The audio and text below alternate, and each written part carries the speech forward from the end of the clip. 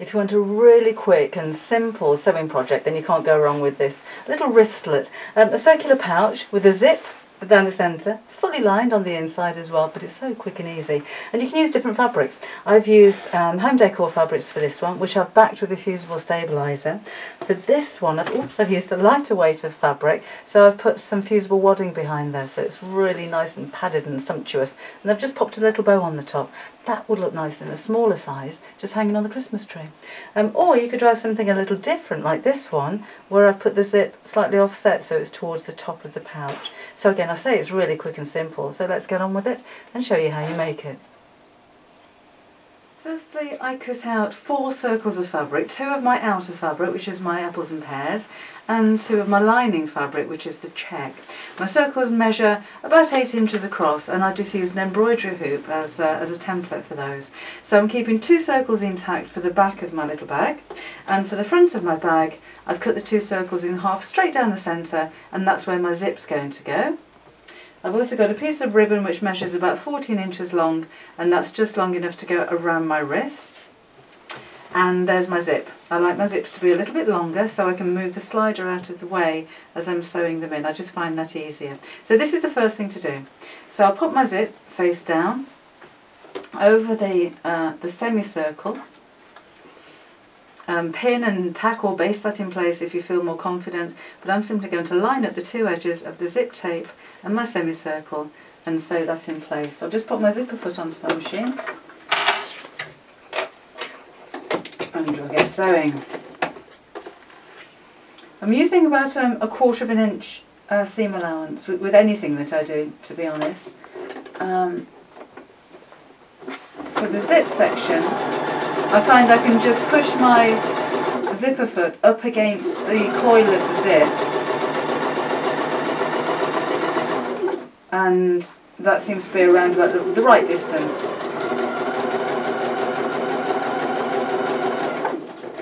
Right.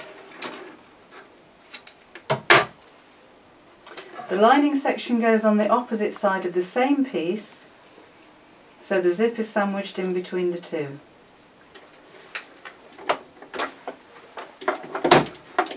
Making sure those edge pieces meet up. Now sometimes your fabric might migrate a little bit, or one part will stretch more than the other, but that's not really a problem because you can cut your fabric down to size as you're constructing. So it doesn't matter if this little bag shrinks by a 1/4 of an inch or so, it'll still be useful. So that's what we've got on the one side. Then we're going to do exactly the same on the opposite side of the bag. So right sides together again like so, flip that over, try and line up the 2 edge pieces here so they match, and then do the same again.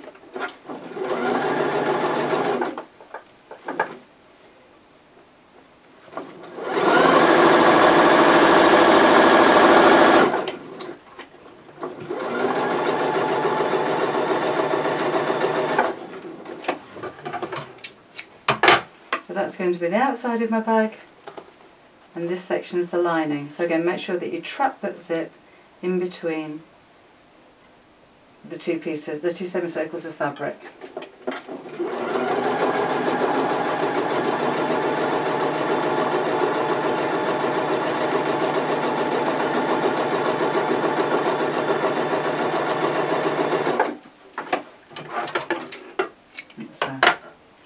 I'll put my regular foot back on my machine again, and I'm going to top stitch either side of that zip, and that's going to give me a nice neat finish to the front of my bag, but it also helps the lining and the outside fabric stay in place. If the iron's on at the moment, then you could take that away and give it a quick press first of all. But again, I'm going to sew quite close to the hem, and in fact I'll move my needle over a little bit so I can get closer to the edge. Handy feature to have in your machine. And then keep that as straight as I can. I'm stretching out both pieces of fabric away from the zip so I don't get any puckering in there.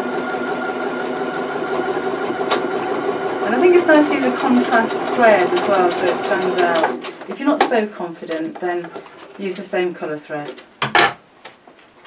On one side, stretch that out. And just the same down the other. I just need to rethread my needle. Because my thread started to fray a little bit and it won't go through the needle. Aren't we glad that modern machines have needle threaders? It makes this so much quicker.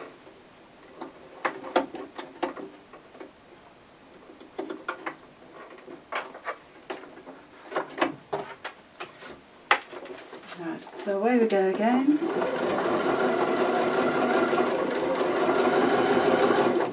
Make sure they're flat. Keep my threads away.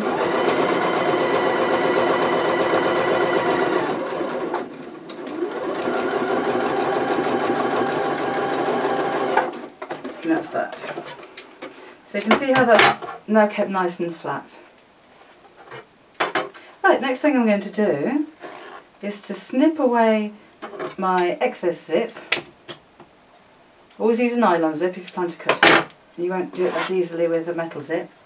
And then I'm just going to take a needle and thread and sew over the ends of the zip together so that part of the zip stays in place when I construct my bag.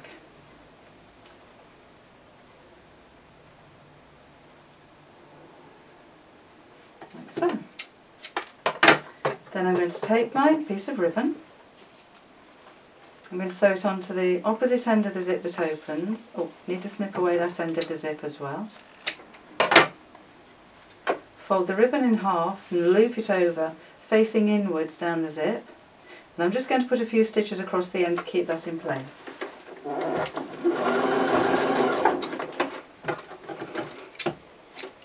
Right, now to construct the bag. Right sides together, making sure my loop of ribbon is out of the way.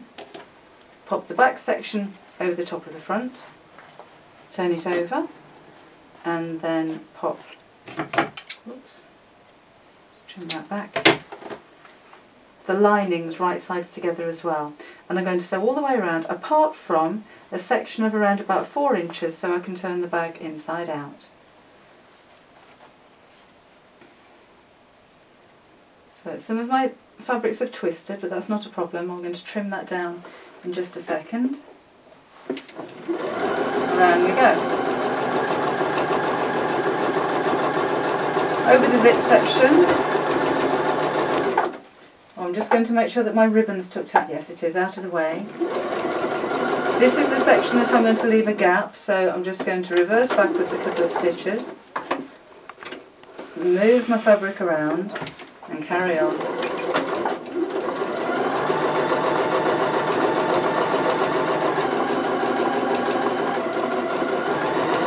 Over that zip again.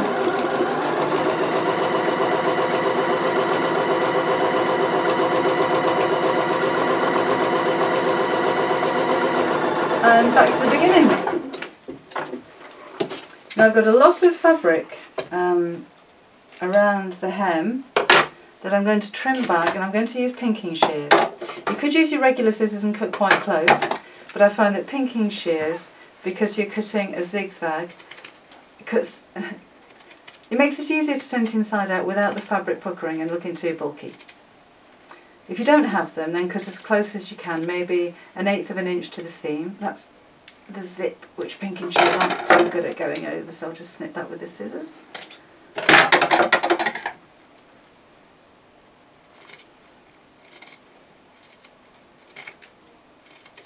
I'm not going to go where the hole is, I'll leave that extra bit of fabric there because it might make it easier to sew up, so I'll do that by hand in just a second. That's the zip again, that's a little bit tough.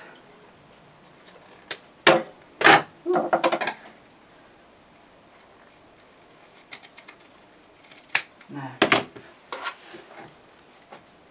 And then through the hole, find the 2 right sides and turn the whole thing out through that hole.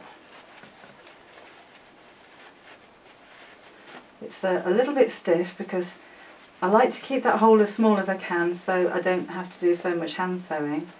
And remember, I've put the stabiliser or the interfacing onto the fabric.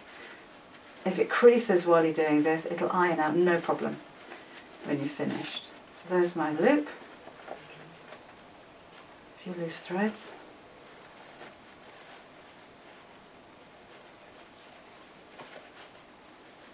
And just pop all of that out. Now when I open my bag, again I'll just force out that curve. I don't see any raw seams on the inside. So what I'm going to do now, I'll sew over the outside. I'm going to tuck the lining out of the way, because to make this a really nice neat finish, what I'll do when I've sewn the outside is to turn it inside out and sew the lining in the same way. So I'll just use a little red thread. Take my needle.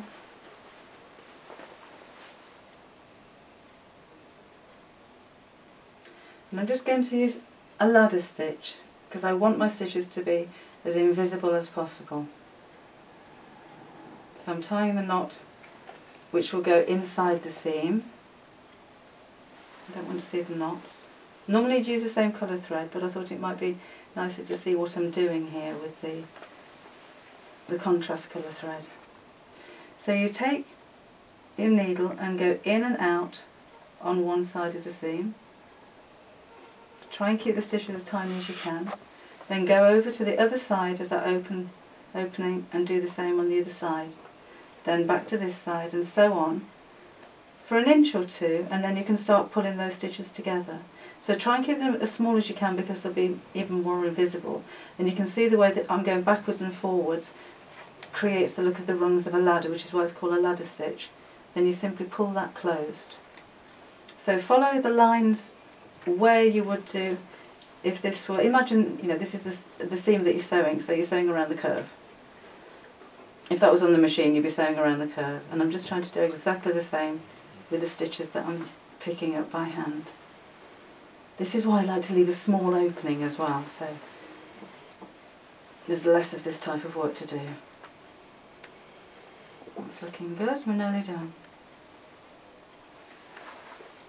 Now of course you can make these little bags any size that you like as well.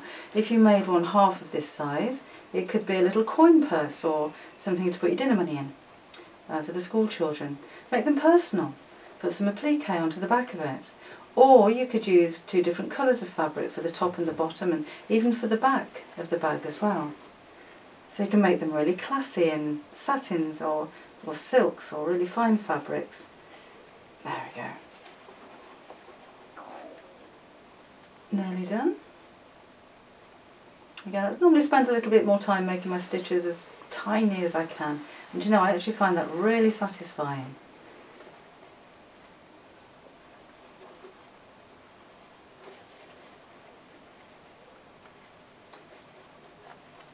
Needle's just come undone, so just bear with a second.